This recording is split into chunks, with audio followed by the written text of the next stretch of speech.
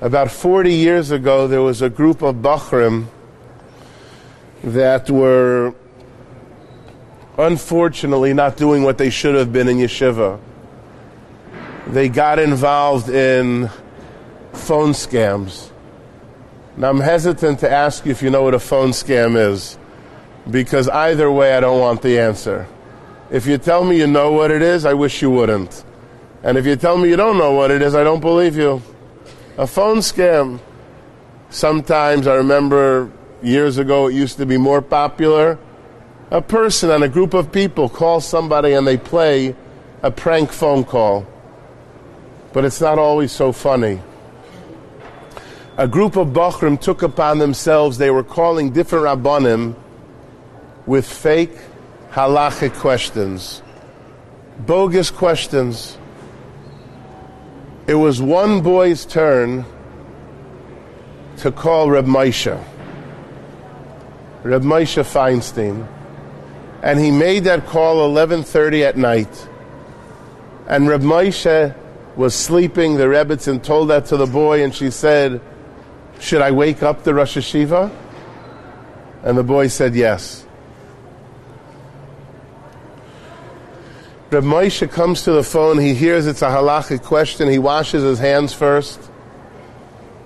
And then he listens to the question and he realizes it's a fake question. It's a phone scam. He says to the boy, the Bacher, "Where do you learn?"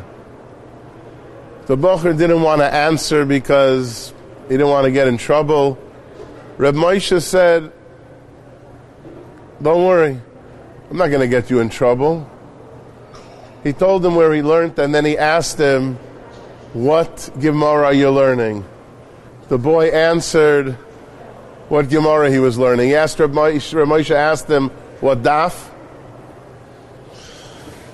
He told him, he said, "Let me ask you a kasha on Tosfos."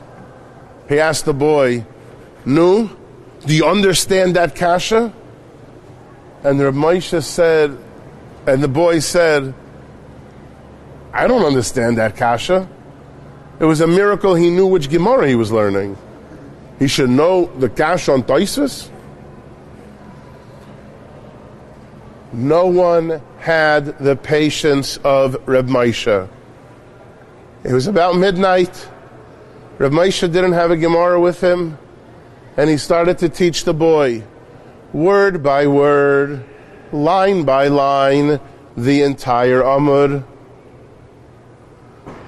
And he said, "Do you understand?" And the boy said, "No." Reb Moshe, like Rav Preida in his generation, taught him the Gemara again and again and again. And after teaching the boy for almost an hour, the Gemara, he said, "Now do you understand?" And the boy said, "That's a Moira Dikakasha."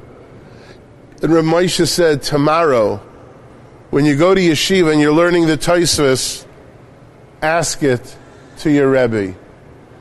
The next day, they're in the middle of Tosfos, the boy raises his hand, the Rebbe is wondering, this boy has no shy, what's he going to ask? And he asks that kasha. And the Rebbe is Arois from Kalim. He says, "Where'd you get that kasha from?" He says, "Reb Moshe Feinstein."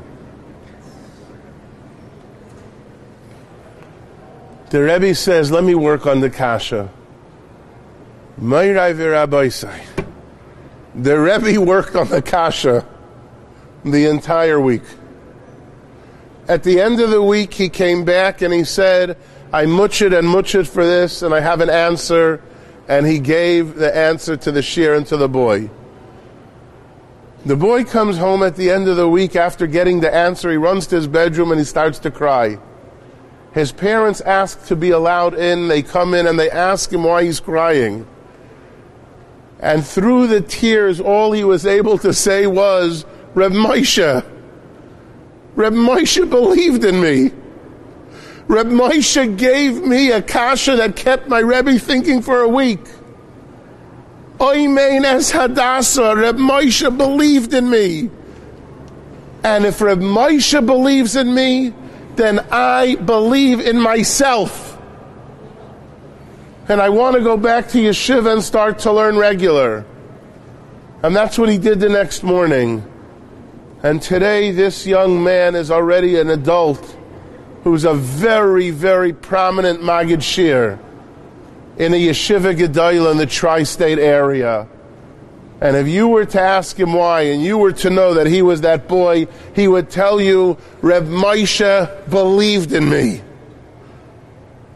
Do you know what it's like for our children to hear, I believe in you, and I believe in you, and I believe in you?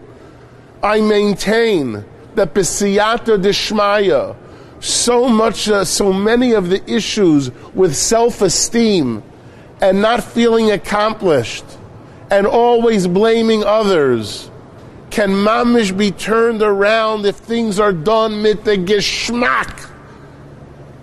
Mordechai told it to Esther and she changed the world. Reb Moshe believed in that teenager and today he's a Talmud Chacham Muflig. Why? Because Reb Moshe believed in me. And if there's anything taken out of tonight's talk, it should be that we really, really, and I mean really, believe in ourselves and believe in our families. You've just experienced another Torah class brought to you by TorahAnytime.com.